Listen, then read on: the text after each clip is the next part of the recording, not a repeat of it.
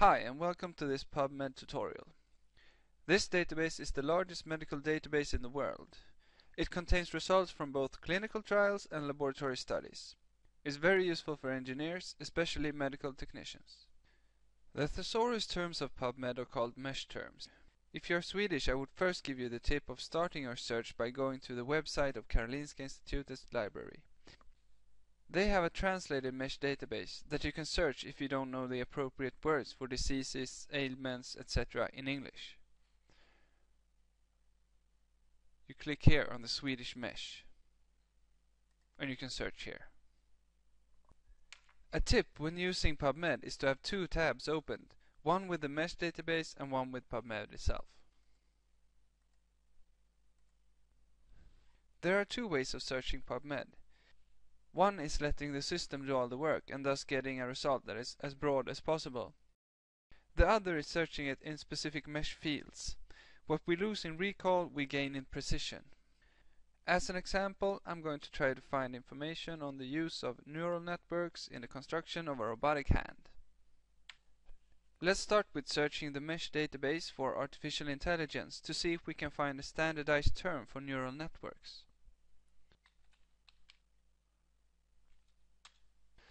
Mesh has a hierarchy, so if we look at artificial intelligence, we can see if we can find a narrower term. Here it is, neural networks computer. Let's just copy this and paste it into our search box. Sometimes these parentheses can get in the way of the searches, so I would advise you to get rid of them.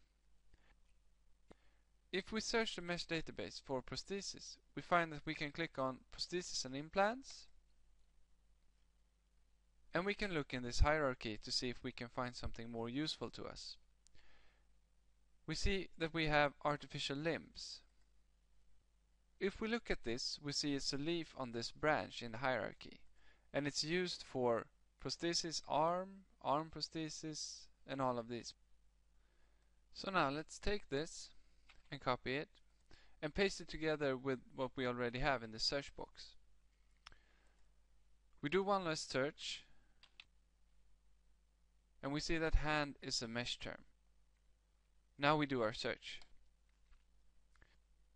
We get 10 hits and that's quite good. We can see that the system has made a lot of searches here from the terms that we put in. It has tried a number of different combinations of the words. In this case, when we only get 10 hits, that's okay. But sometimes we get thousands of hits because of this. So we also need to know how to limit ourselves to specific fields when we search. If we instead go via the advanced search,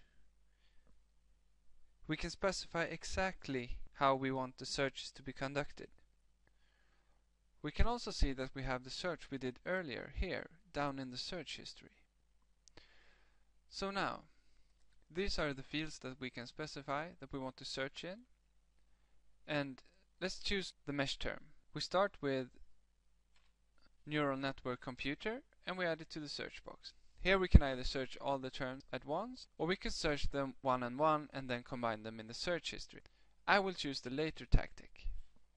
Now that I've searched all my terms, to combine them I use the search box up here and I write number 12 and number 13 and number 14 and I press enter. In this case I get one less hit than when the system did its job by itself. Although I now know that all of these results are indexed with the mesh terms that I want. I can go back to my results by clicking here. Let's say that I really want to save this reference. I can go in here and I can either send it as an email to myself,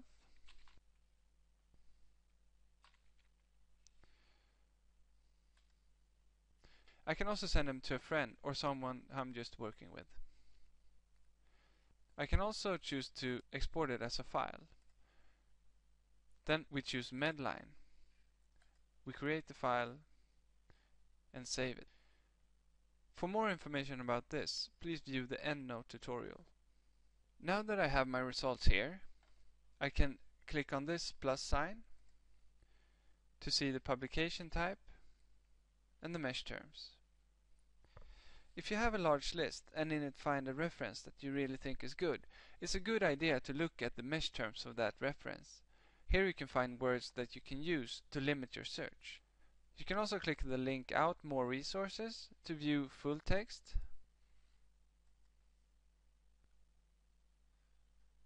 which you can either save to file or print. Now let's recap what we learned. Today we learned what mesh terms are, how to use them in two ways, how to send references via email, how to save a reference in the Medline file format, and last but not least, we learned how to view full text material.